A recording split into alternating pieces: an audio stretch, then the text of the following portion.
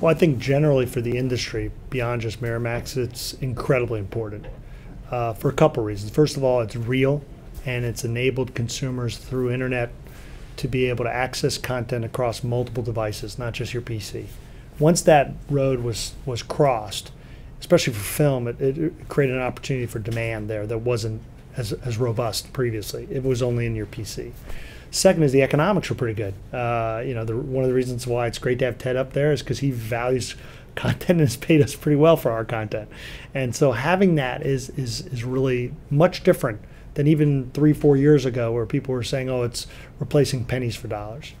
And then the third thing is I think it's very complementary. What you'll notice, what we've noticed already, is when you're doing a deal for a television avail, that the question about what digital rights come with that television avail are even more important in some cases than the amount of period of the avail itself.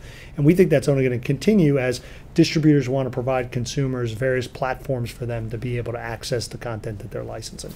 So I think it's clearly still the early stages, but because technology will move very quickly, and it's going to be incredibly robust for content owners. A lot of people still question whether consumers will buy content in a digital world. I think the jury's still out because we haven't provided a great customer service for them to make that decision. You know, clearly right now, if you buy something digitally, transactional, it's incredibly difficult for you to know how you're going to use it across multiple devices. You know, somehow you may be able to kludge something together in your home. And clearly in some cases you have differential pricing where you pay a higher price than what you might be able to pay in a physical packaged media world.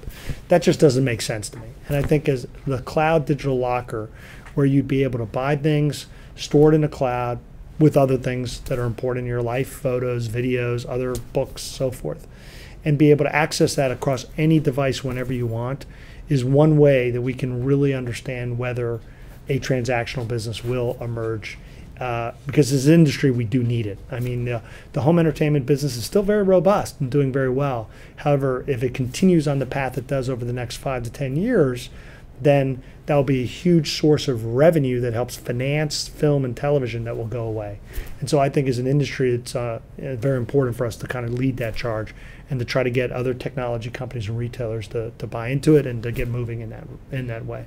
I think it will be more consolidated around 1 to 2 clouds that people will have in their lives, and they'll be able to access that content as a result. Clearly, Apple will be one of those players. I'm 100% confident that one of the players will be Apple. But what's interesting is if you look at the smartphone business, the iPhone is probably the most important product created in this country, in this world, excuse me, in the last 10 years. And Apple still only has a 30% market share of the entire smartphone business. And that other players have come in, Google with their Android operating platform, and have been able to be very successful as well. And all boats rise then as a result. I'm very hopeful that other major technology companies, and you mentioned them, Google, Microsoft, Amazon, I would say Facebook, that those companies also provide a platform that we can ultimately, in an agnostic way, offer our content across that, but help galvanize the industry, because consumers are going to go to those players where they know they have the most device compatibility, and that second, it's the most easiest way from a consumer user standpoint to get it done. Just in general for Miramax, this is incredibly important. Actually, this is the first time we've ever had a booth at MIPCOM, which is shocking to me. I find that in these kinds of things, I want to overinvest in the ability to access and to be able to talk to global buyers around the world. I don't have that opportunity. And amazing, you can talk all about technology you want and the ability for people to communicate through technology, but just being here face to face, interacting, being able to show our wares and to talk to the buyers is incredibly important.